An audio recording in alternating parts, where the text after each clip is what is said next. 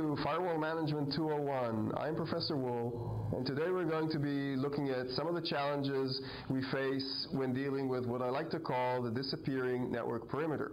What do I mean by that?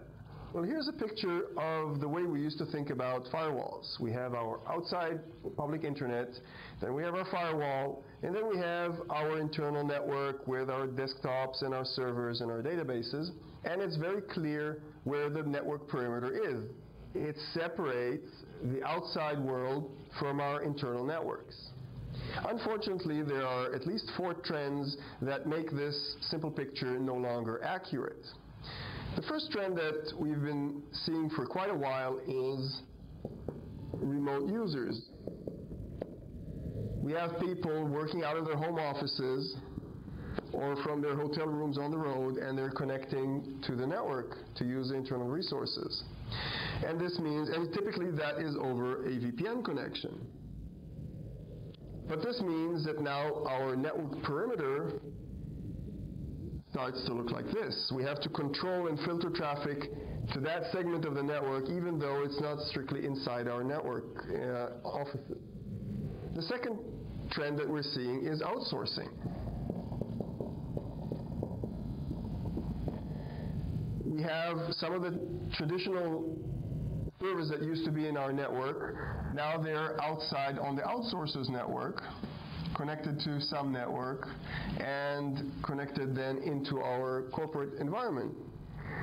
Now, from a firewall perspective, we have to control traffic into the outsourcer's environment and out of it, which means that now the perimeter also looks like this. So the picture gets more complicated. A relatively recent trend is virtualization.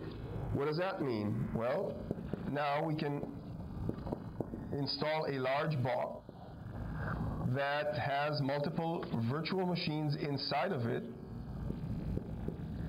and we can run servers inside this virtual environment, and these virtual machines are connected to a network that is also virtualized. It's inside the virtualizing box, and all of this is connected to our traditional physical infrastructure.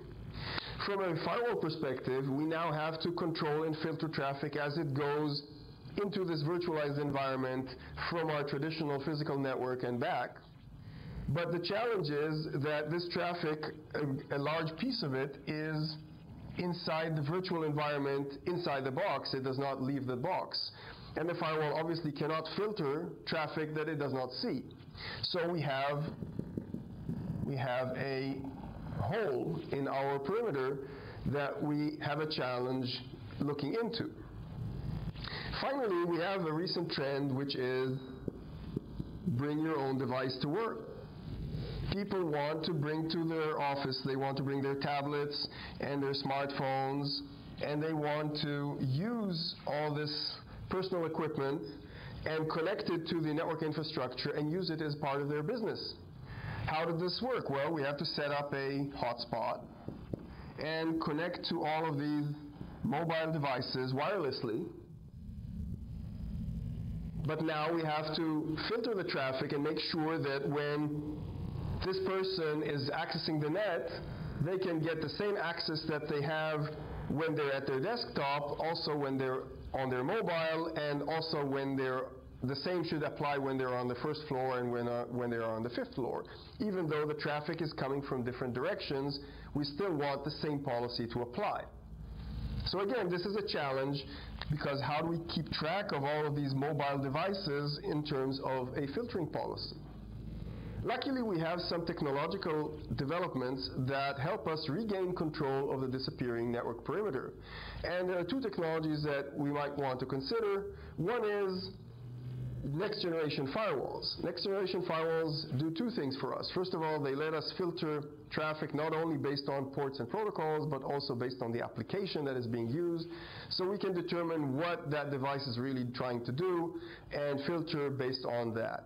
And the second thing is next generation firewalls allow us to make filtering decisions based on the identity of the person making the connection. Another technology that is useful in a different area is hypervisor level firewalls that let us control traffic in virtualized environments, both inside a virtualized environment and going into and out of that virtualized environment.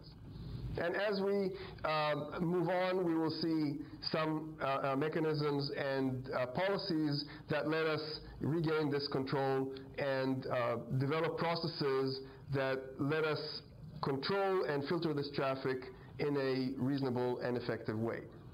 So stay tuned for the next segments of the series, and thank you very much.